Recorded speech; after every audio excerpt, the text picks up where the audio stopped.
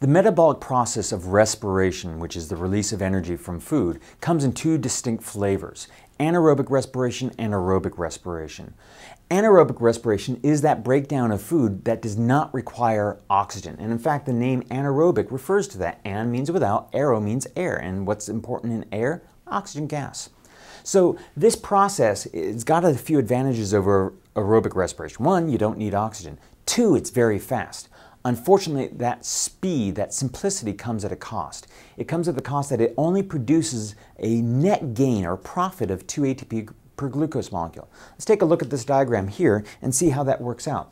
Here we see glucose coming into the cell, but unfortunately, in the beginning stage of glycolysis, you actually have to spend energy from the cell.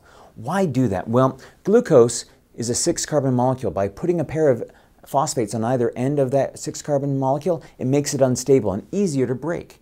Additionally, by putting those phosphates on either end, it makes it negatively charged, so it can no longer go out through the glucose channels that the glucose entered through the cell.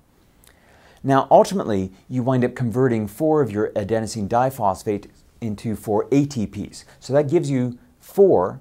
You already spent 2. That's a profit or net gain of 2 ATP.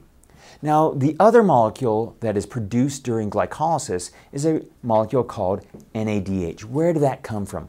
There's a special kind of molecule called NAD positive. NAD positive is what's known as an electron carrier.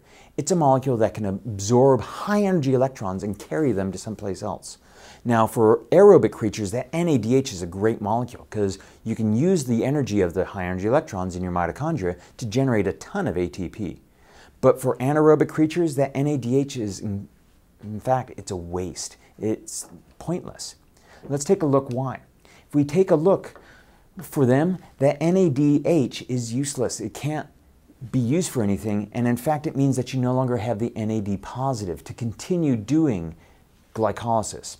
That's why anaerobic creatures came up with a system called fermentation. Fermentation doesn't generate any energy, only glycolysis does in anaerobic respiration, but the fermentation allows you to recycle the NAD positive to NADH. It has another side benefit, because that pyruvate acid that's produced at the end of glycolysis, that's actually pretty toxic for the cell. Now, there's 2 versions of fermentation. There's ethyl alcohol fermentation and lactate fermentation.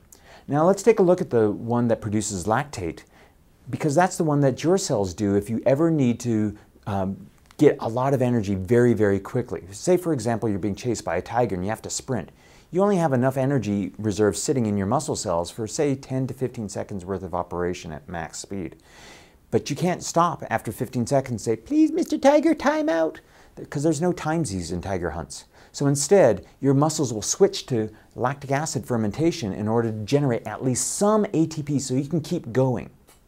If you've ever done a heavy workout, you know this causes problems because while that lactate acid or lactate is less toxic than pyruvate, it does have some problems. Your muscles start to feel sore and they start becoming less and less efficient. So let's see what's happening. So we do glycolysis and we produce the pyruvate. But then with the NADH, we dump the high energy electrons that are on NADH back onto the pyruvate. It undergoes a few changes and becomes a different 3-carbon molecule called lactate. That gives us our NAD positive so that we can at least continue doing glycolysis. It's a way of recycling, as you can see here, the NADH back into NAD positive. There are some cells, like yeast, that will do a different form of fermentation called alcoholic fermentation. Now, what they do is instead of converting the pyruvate into lactate, they convert the pyruvate into ethyl alcohol, a 2-carbon molecule, and carbon dioxide, a gas. And this is basically how people make booze. You just take a bunch of food, you mix it together with some bacteria or yeast, close it off in a barrel or in a bottle so that no oxygen gets in, and they'll happily turn to anaerobic respiration and alcoholic fermentation. They'll go nom nom nom, eat all the glucose, and pee out a bunch of alcohol.